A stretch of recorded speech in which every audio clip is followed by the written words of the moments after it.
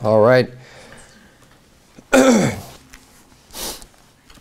So obviously there's a lot going on this week for our church, as there will be every time this time of year, because we started right before Thanksgiving.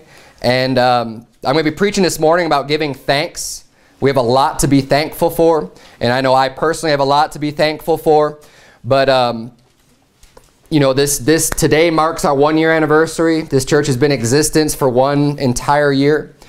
And I'll tell you right off the bat, one thing I'm real thankful for is, as I mentioned in the announcements, that there's so many people that helped us to get started that have come back even after our 1-year anniversary to show up for this event. And I'm very thankful for that.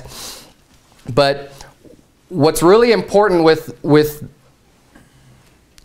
remembering to be thankful and to be a thankful person in general, this is something that we need to evaluate on a regular basis in our life. We need to have thanks in our heart. It's not something that we ought to have just one time a year. Right? I mean, there's nothing wrong with celebrating Thanksgiving. I love it. It's a great holiday. It's a good time to step back, to reflect on things in your life. And I think it's really important that we all ought to do that, to just step back from your hectic, busy life and just think about all of the good things that have happened in your life. But this isn't something that we should be doing just once a year. We need to maintain a proper attitude. And this is found in Scripture quite a bit, and we're going to go into a lot of that about how we need to have the right attitude and we need to be giving thanks for the things that we have. And just as an example about having the right attitude, you know, when I look at our church, I could have a few different reactions depending on what I'm focusing on. If I focus on the size of our church in general, just week after week, I might get discouraged. I could look at that and say, oh man, you know, we're real small, we're real little. And if that's what I'm focusing on, if I'm just focusing on how many bodies are sitting in the seats, I might get discouraged, or I might be tempted to compromise, to just start doing different things against what the Bible says just to get more people in here. But that's not my focus. And if I were to do that, of course, I'd be relying on my own abilities anyways to build this church instead of relying on God to do it.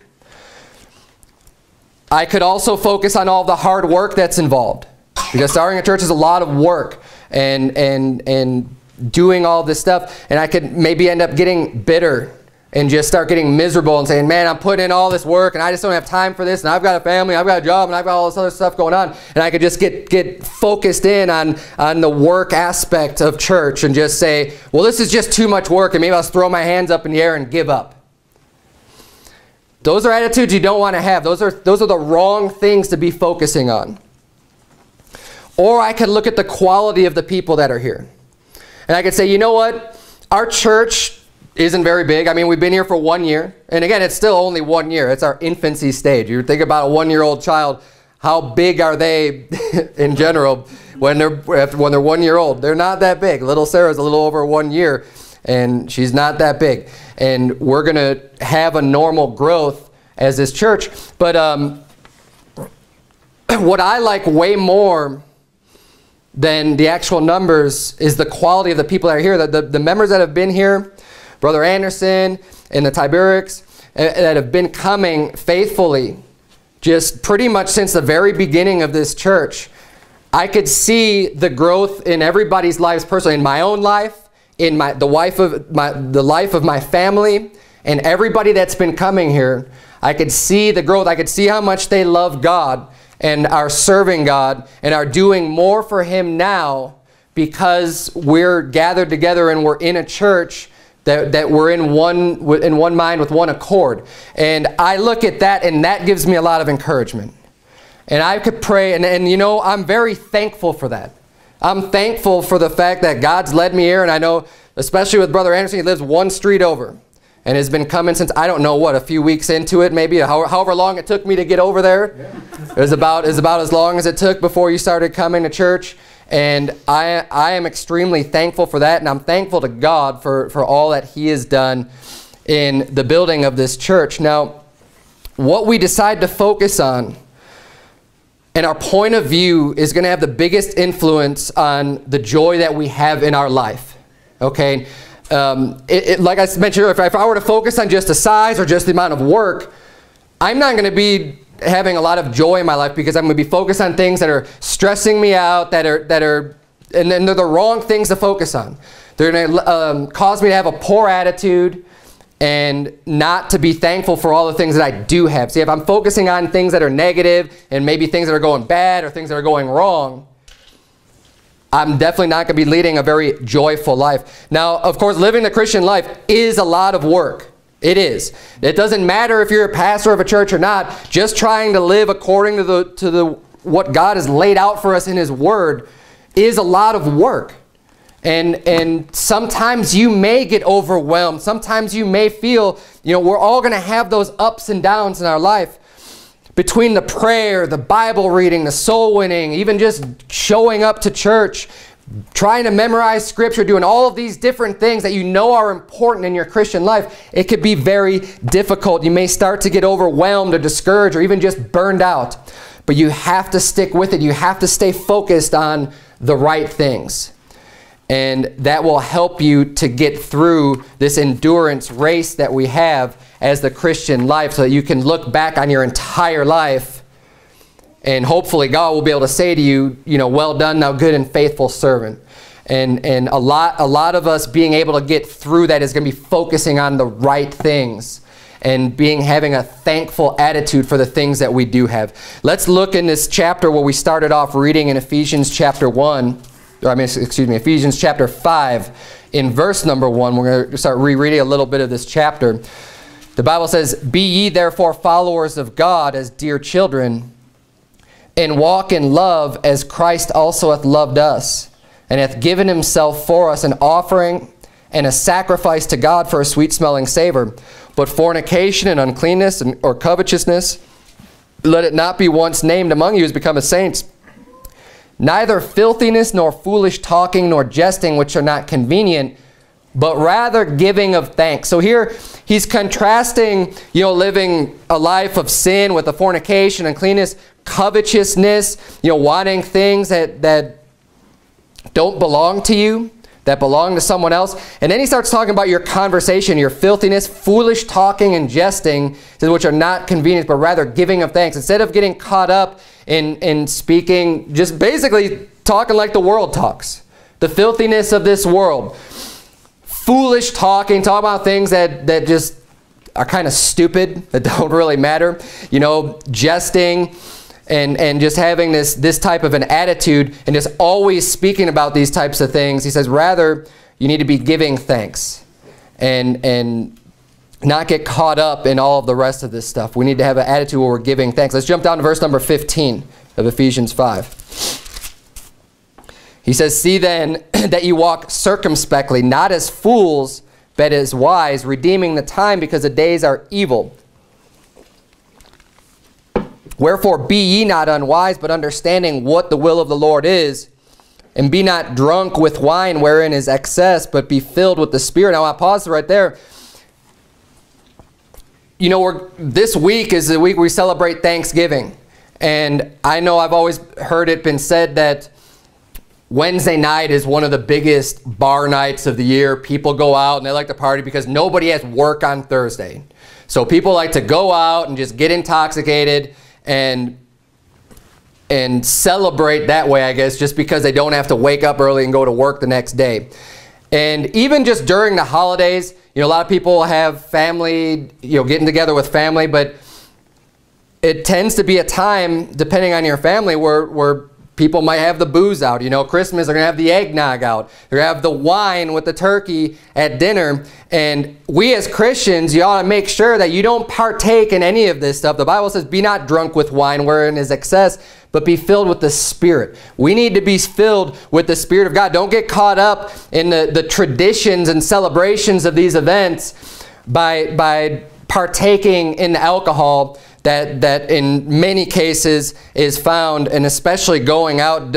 You ought never to be stepping foot into a bar. I don't care if you're saved, that is not the place for you. But let's keep reading here. "Speaking to yourselves," in verse 19, "in psalms and hymns and spiritual songs, singing and making melody in your heart to the Lord, giving thanks always for all things unto God and the Father in the name of our Lord Jesus Christ, submitting yourselves one to another in the fear of God." notice he follows that up, not being drunk with wine, with giving thanks always for all things unto God.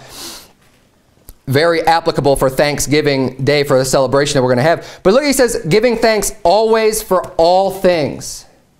We need to be thankful for everything in our life. Not even just necessarily the good things.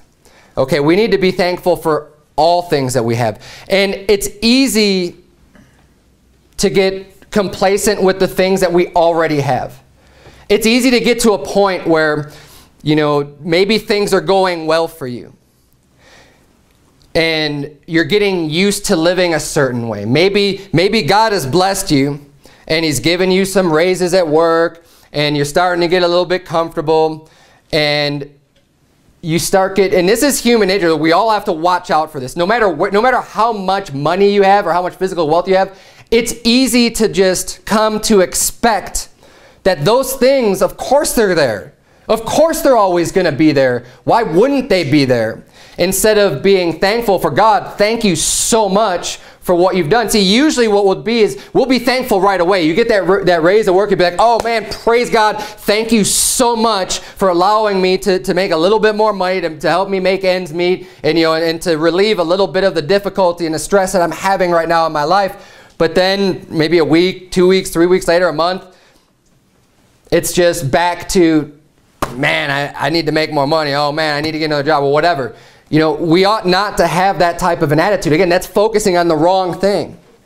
If your mindset's never satisfied, if you're never content with the things that you have, you're always going to be miserable.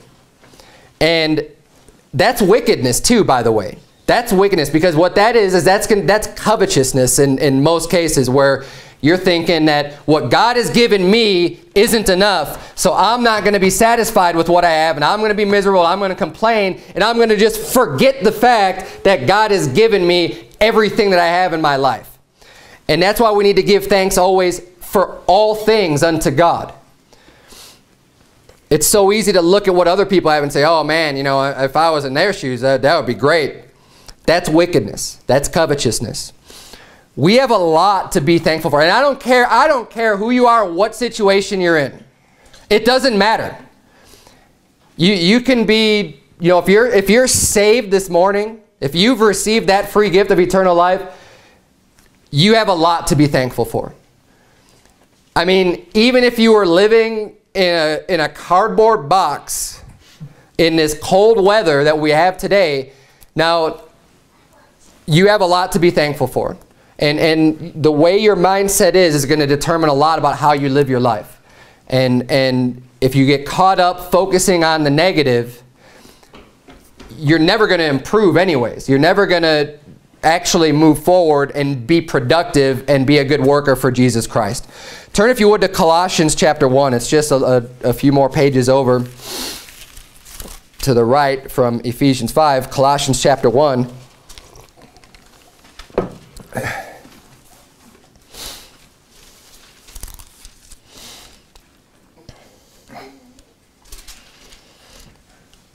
Look at verse number 10. That you might walk worthy of the Lord unto all pleasing, being fruitful in every good work, and increasing in the knowledge of God, strengthened with all might, according to his glorious power, unto all patience and longsuffering, with joyfulness, giving thanks unto the Lord, which hath made us meet to be partakers of the inheritance of the saints in light, who hath delivered us from the power of darkness, and hath translated us into the kingdom of his dear Son, in whom we have redemption through his blood, even the forgiveness of sins. That reason alone, that's why it says, giving thanks unto the Father. We ought to give thanks for the fact that God has forgiven us of our sins. And that's a big deal. You think of that word forgiveness. That means it's not going to be mentioned to you ever again. All of the wrongs that you've done in your life. And if you just take a step back and think about those things, and the older we get, the list gets longer and longer and longer, right? I mean, because you sin probably every single day. But I could think of the things that I've done, and it could literally almost bring me to tears, because I've done so many wicked things in my life. And I think about those things now with the understanding that I have now as opposed to back then. And it's bad. And, you know, we all can look at our life. And you know, maybe not everyone here has done some of the things that I've done in my life. But whatever. You know, God has a sentence of hell on all of our sins. So we can all look at what we've done and say, that was really bad. What I've done in the past, and even what you've done maybe even recently. You know, but you think about those things and the fact that, you know what, God loved me so much, he's given me this free gift. And he says, it's all wiped away. I am going to forgive you of that and forget about it. It's over. It's done. It's no longer going to be mentioned to you again. As far as the east is from the west, so far God separated us from our sins. That is an amazing thing to think about. And that is the most important thing that we need to give thanks. So when you have your Thanksgiving dinner this week, when you take a step back and if you actually recognize the fact that you're going to give thanks first and foremost to our Lord Jesus Christ, who has saved you. Because God has given us every good gift and every perfect gift cometh from above, from the Father of lights, with whom is no variableness. He's the one who gives us the good things that we have, and the forgiveness of sins, it trumps anything else, anything that could possibly go wrong in your life. Think about that. Now we just preached last week on John chapter 19 on our Wednesday Bible study. And it's all about the crucifixion of Jesus Christ. I'm not going to repreach that sermon, but when you think about what he went through for us, and then you look at your own life, especially when you start to focus on the wrong things. And I want you to keep this in your minds, and it's important to have this type of an attitude, where when you start to go through the down times, the bad times, and you start to get distracted and you're not being thankful for the things that you have anymore, and things go bad, keep in mind what Christ went through for you, because I guarantee you, no matter what you're going through, it's not going to be like what he went through. When you think about the whippings and the beatings and the spitting and the hanging on a cross, it's very unlikely that anybody in this room is going to be nailed to a cross and left to die. Where all of your bones are out of joint and you can look down and count your ribs because you've been whipped and beaten so bad that your bones are literally showing through your flesh. And you think about the pain and the suffering and everything that Jesus Christ went through, all of a sudden your perspective might start to change.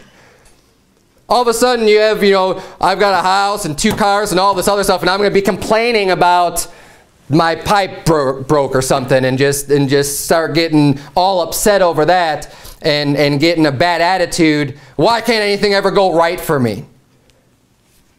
Do you have a warm house? You got warm clothing? You've got food? Be careful, because look, this can affect all of us.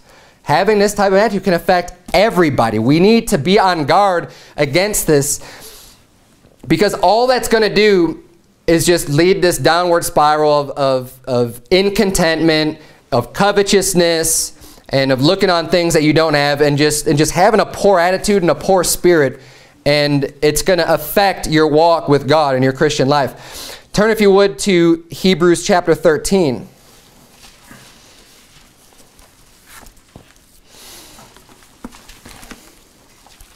Now, if you be sitting here this morning and say, you know what, I am very thankful for what God has given me. You know, I look at my life and I thank God for the, you know, I appreciate what he's done for me, and it really does drive home in my heart that I am thankful. If you truly are thankful, then show it unto God. And there's one way of doing that we see here in Hebrews. Not only one way, but in what we see here in Hebrews 13, we're going to start reading in verse 15. You know, maybe you're someone that doesn't normally like to sing the hymns in church. Maybe you just kind of keep quiet. You don't sing. Look at what the Bible says in Hebrews 13, verse 15. The Bible says, by him, therefore, let us offer the sacrifice of praise to God continually. That is the fruit of our lips, giving thanks to his name. But to do good and to communicate, forget not, for with such sacrifices God is well pleased. This is the sacrifice that we can make today. This is a sacrifice. We don't have the animal sacrifices anymore, but it doesn't mean that God doesn't want us still offering sacrifices unto him. Obviously, it's not animal sacrifices, but he says here, offer the sacrifice of praise to God continually. It doesn't even just say, you know, oh, only when you meet on Sunday morning for church.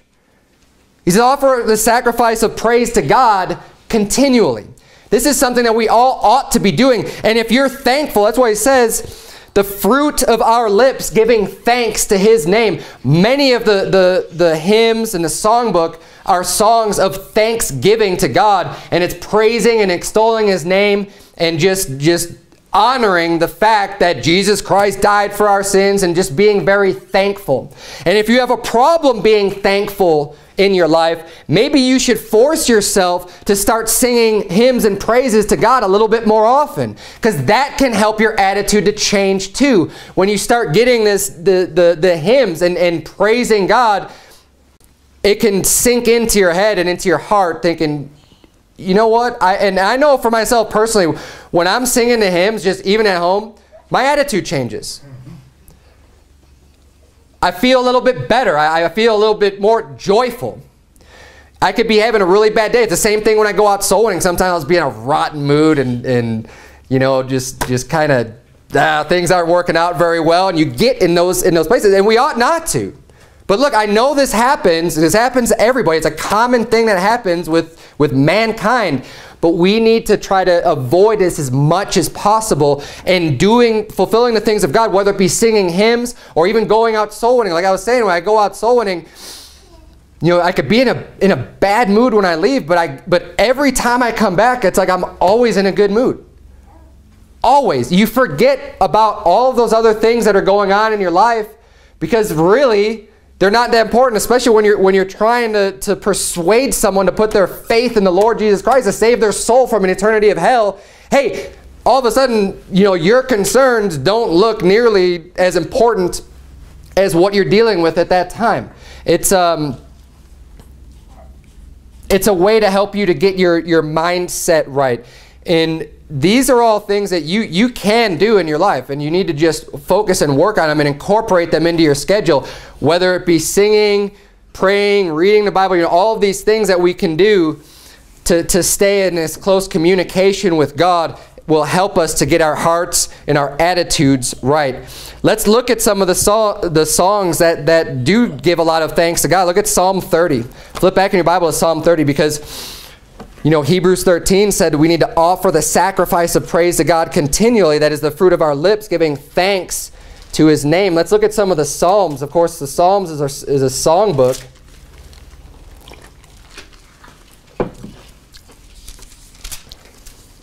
Psalm 30. We're going to start reading in verse number 3. Psalm 33 says, O Lord, thou hast brought up my soul from the grave. Thou hast kept me alive, that I should not go down to the pit. Sing unto the Lord, O ye saints of his, and give thanks at his remembrance of his holiness. For his anger endureth but a moment. In his favor is life. Weeping may endure for a night, but joy cometh in the morning. Here we see, of course, this psalm giving thanks for what we were just talking about, for our salvation. He's saying, look, you've brought up my soul from the grave. You've kept me alive, that I am not, you know, I should not go down to the pit. That's a great thing to be thankful for. And he's saying, sing unto the Lord, O ye saints. Give thanks at the remembrance of his holiness.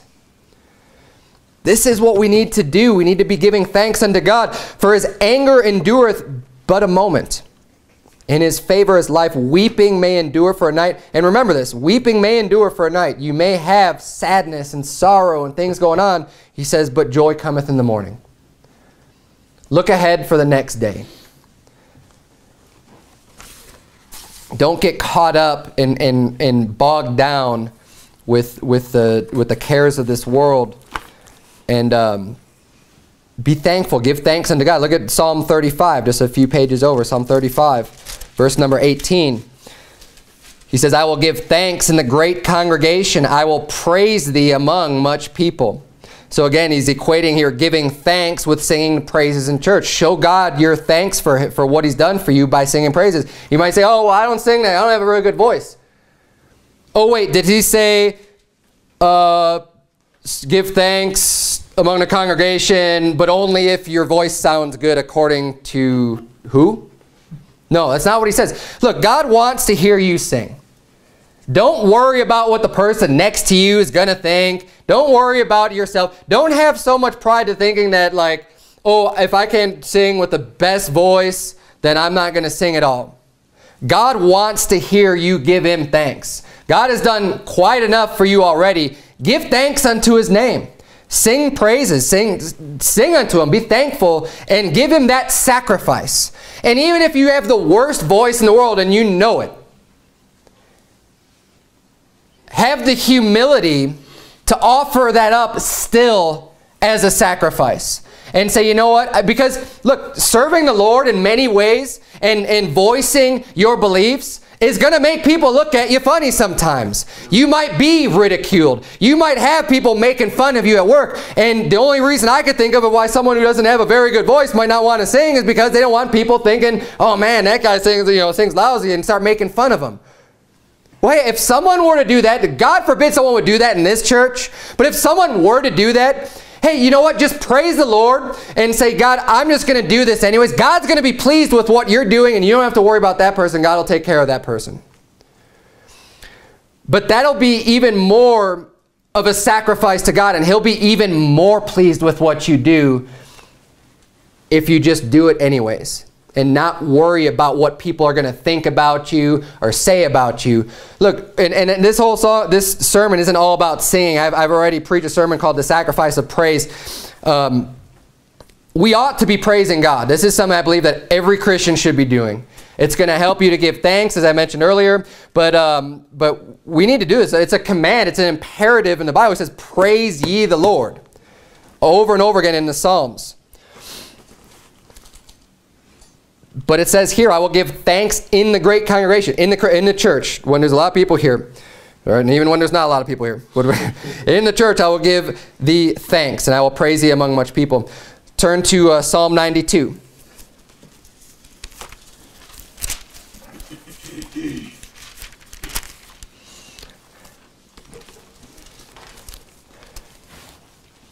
Psalm 92 verse 1 says, it is a good thing to give thanks unto the Lord, and to sing praises unto thy name, O Most High, to show forth thy loving kindness in the morning, and thy faithfulness every night.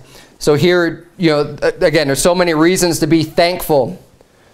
Thankful for our salvation, but thankful for God's loving kindness and his faithfulness. The fact that he's never going to leave us. He's faithful to us. That is something that we could be very thankful for. Now, turn, if you would, to 1 Timothy chapter 2. We're done in the book of Psalms.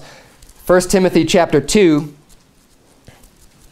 We're going to see here that giving thanks is actually commanded. It's something that we ought to do. This is something that was exhorted by the Apostle Paul to Timothy. We'll look at 1 Timothy chapter 2.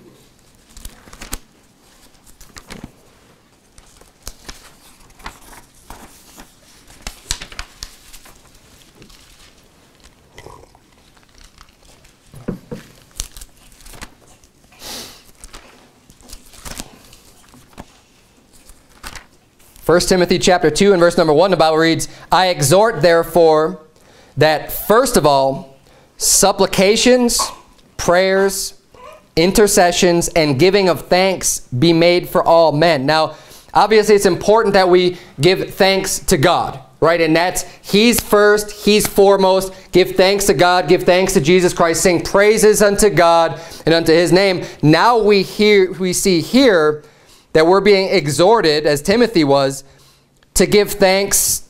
He says, be made for all men.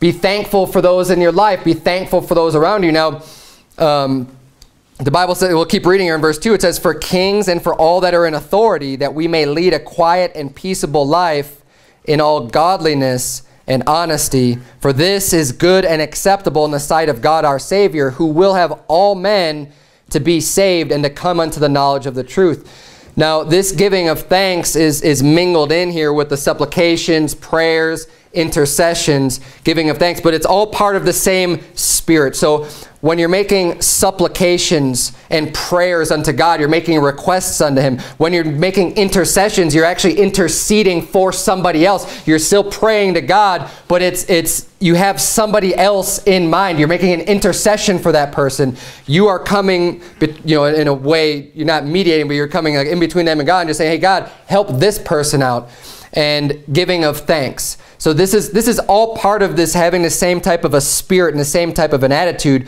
where you're going to God for your needs, you're interceding for others, you're giving thanks for all men, and when especially it says, not especially, but it says for kings and for all that are in authority, that we may lead a quiet and peaceable life in all godliness and honesty. So when you are praying for people that are in authority, we're praying with the end result that we may lead a quiet and peaceable life in all godliness and honesty. And we have a lot to be thankful for today, even in this country, even with how wicked things are going.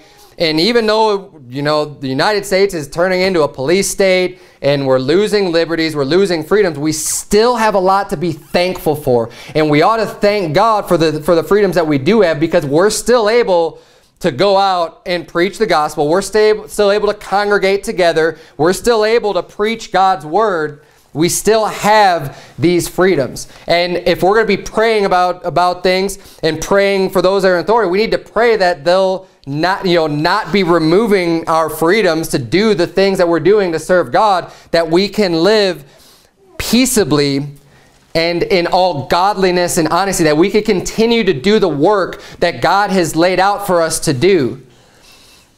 So we need to pray that these things won't be removed from us, and give thanks that we still do have these freedoms, and that we are able to do this. We're able to meet together and serve God without the extra hassle of government breathing down our necks, as they're starting to do already, like we already saw in Texas with that sodomite lesbian governor or mayor or whatever she is, mayor I think, trying to stifle the speech of some churches down there that are against their homosexual agenda, and allowing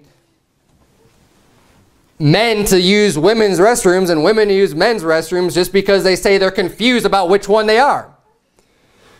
This is what's happening today in the world, okay? So prayer definitely needs to be made. Now that hater of God needs to just be ousted and out of the picture completely. But all the more reason, though, that we need to be in prayer, and we need to be making supplications and prayers and intercessions to God, because when haters of God get into that position of authority and power, they are going to remove our freedoms. They're going to make it so that we are not able to live a peaceable life in all godliness and honesty, and they bring their perverted view on this world and start forcing everyone to accept it and to live in that way. I mean, what kind of... It's utter nonsense. It's literally like an animal, to thinking of an animal. Yep. To just say, well, men and women, yeah, you could just... It's a public restroom, so it doesn't even matter.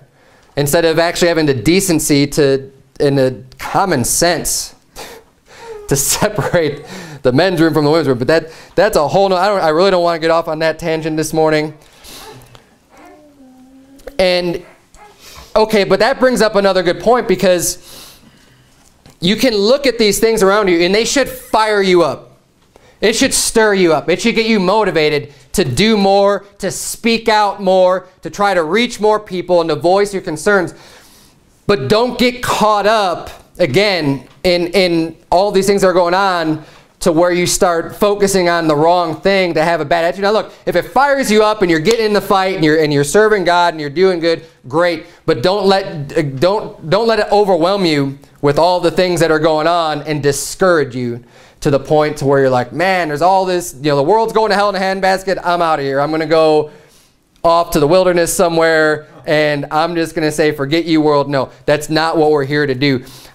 We need to stay in the fight, and we need to make sure that we stay focused on the right things and give thanks to God. Let's turn to 1 Thessalonians chapter 5.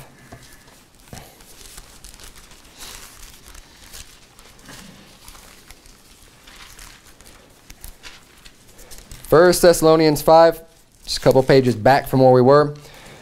Verse number 15 reads, "See that none render evil for evil unto any man, but ever follow that which is good, both among yourselves and to all men.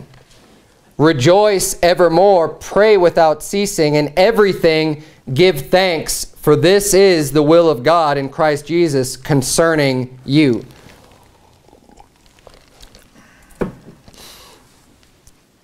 Again, in these verses, we see a similar attitude. The prayers, the supplications that we just saw in 1 Timothy 2, we see practically repeated again in 1 Thessalonians 5:15. He's saying, don't render evil for evil when someone does you wrong. Follow that which is good. He says, both among yourselves, so among the saved, and to all men. Rejoice evermore. Pray without ceasing. In everything give thanks to God. Everything. Everything that we do, every part of your life, we ought to be giving thanks. Give thanks for your family, for your children, for your spouse, for the food that you have. Which is one of the reasons why I make it a point.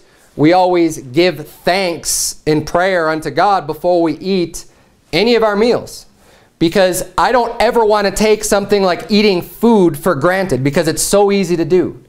You can say, my entire life, unless I have willfully fasted, I've never been without food. Thank God for that. And especially in our culture, in our day and age, where God has blessed, by and large, this country so much with wealth, that it's easy to become complacent about those things and to just come to expect it. And which is why we see the entitlement mentality that we have today of people who think, oh, well, the government owes me this and people owe me this. And I don't have a job, so someone else needs to pay me. And I need to have food and someone needs to provide that for me, because people have this sense of entitlement, which is wickedness. Nobody owes you anything. You need to work and do it for yourself. But I'll tell you what, when we grow up with things, and when you don't know what it's like to be hungry, it's easy to be forgetful about how much you actually have. We need to make it a point to remember, no, you know what? I thank God, and I try not to ever complain about the food that we do have, even if it doesn't taste that great, if it's, whatever it may be, always be thank God that I can have some more nourishment for this one day, for this one meal to keep going. Thank you, Lord, for that. We need to have that, and it's not just with food. Food's one thing it's easy to become complacent about, but there's so many things in our life. We need to take a step back and analyze everything in our life, whether it's where you live, the things that you have, the clothing that you have, whatever it is. The little things. The little things are the easiest ones to just expect to always be there. We can't have that expectation. We see from Scripture the importance of giving thanks. And, it's not very difficult to give thanks when things are going well. It's not a very hard thing to do. You tend to still be in a good mood. You have a good attitude. Generally should have a good attitude towards God. You've got a lot of things going for you. So giving thanks isn't that hard to do. Now, it's easy to remember, to be forgetful to give thanks when things are going well. But it's not a hard thing to do. Oh, well, things are going great for me. Yeah, thanks, God. Thanks for everything. It's going great. Especially when there's more things that are apparent to be thankful for. But the harder thing to do is to be thankful when things aren't going well. Those times when you're going through the hard times, maybe you're having difficulties with your spouse, maybe you're having difficulties in your job, maybe you're having difficulties with whatever, I don't know. Sadness and grief, loss of loved ones. There's so many things that can happen when things aren't going well for you, but this is why your outlook on life in general is so critical. It's for those hard times, for those hard moments. And this is why also pride is so dangerous and why humility is so important. And we shouldn't have that entitlement type of an attitude, because when things are going bad, we need to still be able to focus on the good things in our life. You need to not get too caught up in the here and now with focusing on all the bad and all the negative, but just, hey, I'm having this serious problem and it's painful and it hurts, but thanks God for providing me with some more food today. Thanks God for my salvation. Thanks God for the clothing that I'm able to wear and for keeping me warm on a cold day like it is today. Thank you for having a nice comfortable setting for me. Whatever it may be, it'll help you to get through those hard times. And we really need to be able to force ourselves sometimes to think about the good, because it's easy to get focused on the wrong thing.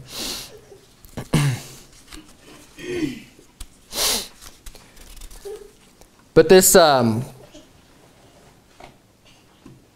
entitlement attitude that is mentioned, you know, we shouldn't think that we deserve things, because that's what these people do. Is they think, well, I deserve to be fed. I deserve health care, right? Everyone deserves. I deserve health. You need, you know, I don't care. I don't have enough money to buy my own, but I deserve it. I'm entitled to this because I'm a human being and I just should have health care, right? No, you deserve, you know what you deserve? You deserve hell because you're a sinner like everyone else. That's what you deserve. You don't deserve other people working hard and taking care of you. You don't deserve, or I mean, even, okay, you know, because the people here don't have that type of a mindset, but it could creep in. It could creep into your life just thinking like, well, I deserve a vacation, right? You can start thinking, I work hard. I work all the time. I deserve a vacation. You know what? No, you don't. You may be, you know, there's nothing wrong with taking a vacation. Okay, look, there's nothing wrong with it if you can do it, but it's not something that you just, I deserve this. Like, this is owed to me. And that's what the word deserve means. Like, it's owed to me. Someone owes this to me. You owe it to me to take me on vacation, or you owe it to me to do whatever, fill in the blank. I mean, it could be anything. Don't have this mentality, because then when you start to expect things and you start saying, you know what, this is what should be coming to me. I'm owed this. I deserve this. That's when you're actually gonna turn your mindset to start to be unthankful for things. Instead of being thankful, you're gonna start focusing on that wrong thing of saying, well, I deserve this and I'm not getting it.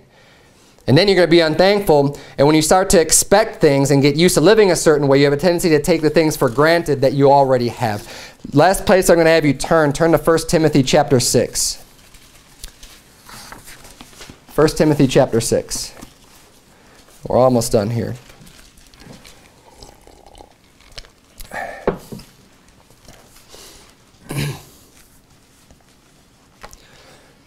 First Timothy chapter 6 and verse number 6.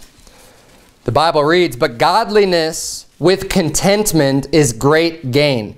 For we brought nothing into this world, and it is certain we can carry nothing out. And having food and raiment, let us be therewith content. But they that will be rich fall into temptation and a snare, and into many foolish and hurtful lusts, which drown men in destruction and perdition. For the love of money is the root of all evil, which while some coveted after, they have erred from the faith and pierced themselves through with many sorrows. But thou, O man of God, flee these things and follow after righteousness, godliness, faith, love, patience, meekness." He's saying it's great gain to have godliness with contentment. Contentment is being satisfied with the things that you have. Being content. He says, "And having food and raiment, let us be therewith content." So he's saying you ought not to have a bad attitude and be a complainer or a murmurer, complaining about things that you don't have and things that you expect. Do you have food today? Do you have clothing? He says, okay, then I don't want to hear it. If you have food and clothing, stop the complaining. Let us be therewith content. Content. Say, thanks God, you've given me all of my needs are met. They're met. I have food and I have clothing. He doesn't even say a house. Okay, he says food and clothing. And that's what Jesus had. Jesus didn't really have a home. He was wandering around. He was doing his ministry and teaching these things for the 3.5 years that he was out preaching and teaching. I mean, him and his disciples, they were just going out and, you know, maybe they'd stay with people, you know, or whatever. I don't know what all the conditions were that they were in, but all they had was food and clothing. Basically, I mean, they didn't have the goods of this world. They didn't have anything. They were going around and doing the work of God. And that ought to be enough to keep you content. And if you were focused more on serving God, you wouldn't be worried about these other things that you don't have anyways. You don't need to have vehicles and chairs and furniture and houses and all this other stuff to serve God. Jesus and the disciples didn't need it. In fact, if they had it, it would probably just be a hindrance. They went out and just did the work.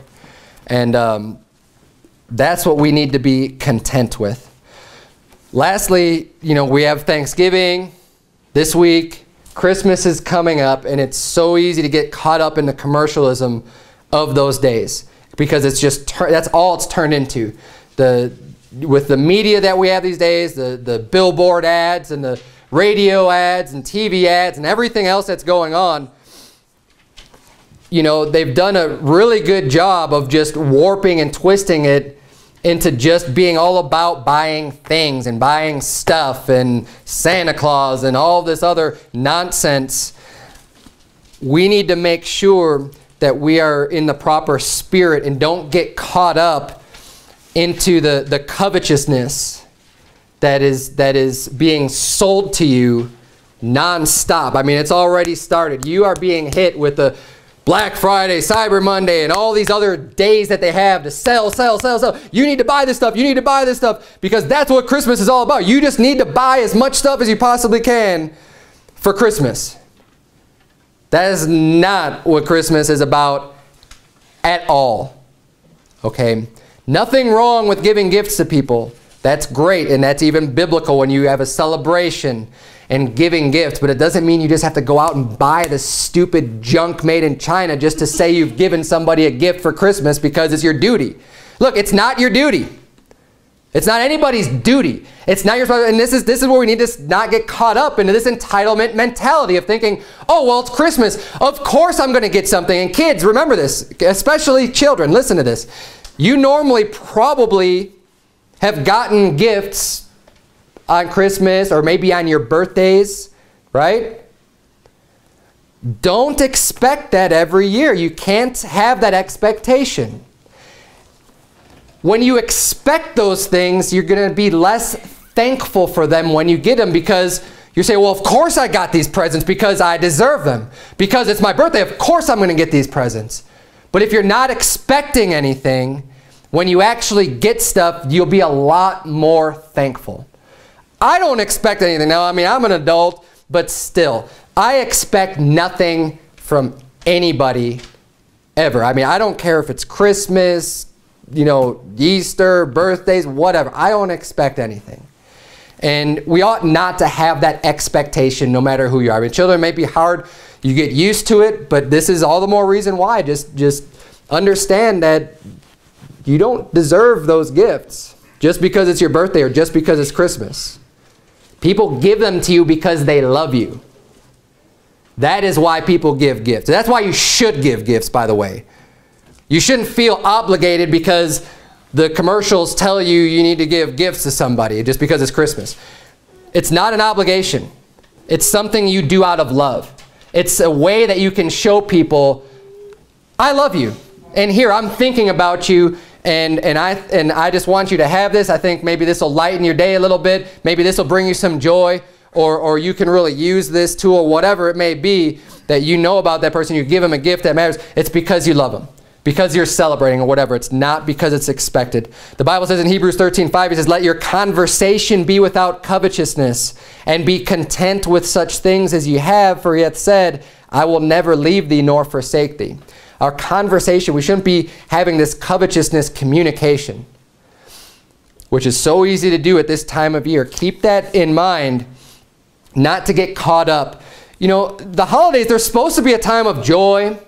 There's supposed to be a time of reflection on the good things in your life, the Thanksgiving, the spending time with family, spending time with friends. These are what these holidays are supposed to be about and supposed to be representative, celebrating the birth of Jesus Christ. You know, all very joyous events.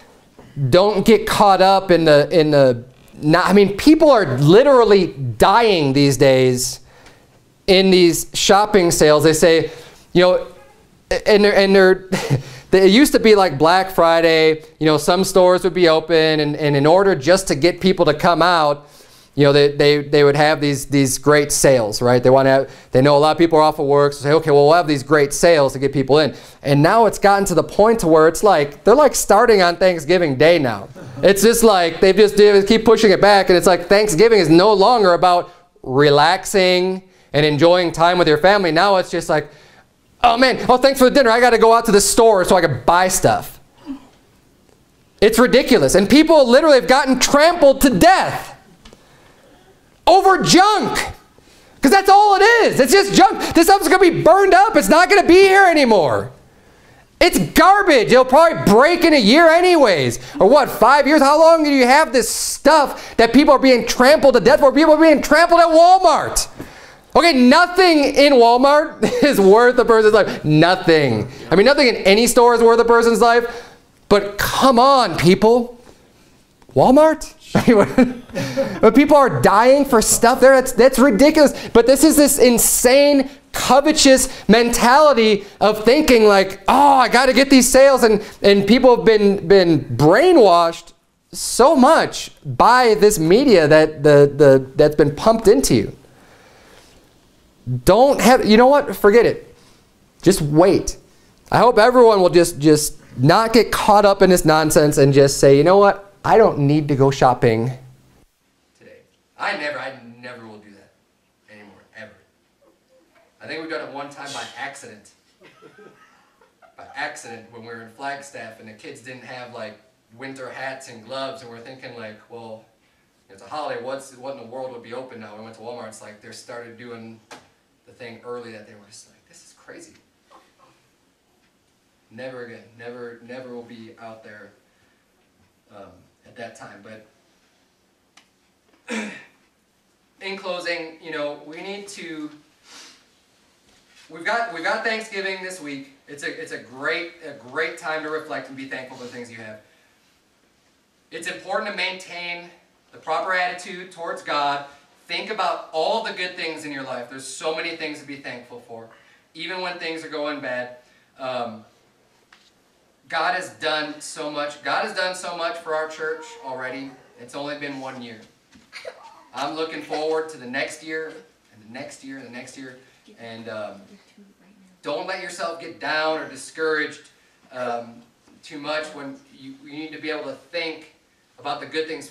And we're gonna close. After we close, we're gonna sing a song, "Count Your Blessings," because that will help you to lead a joyful life. When you're content with the things that you have, when you can just always be focused on what are the good things in my life, what are the good things I have, what has God given me, you will have joy in your life. We all have our burdens.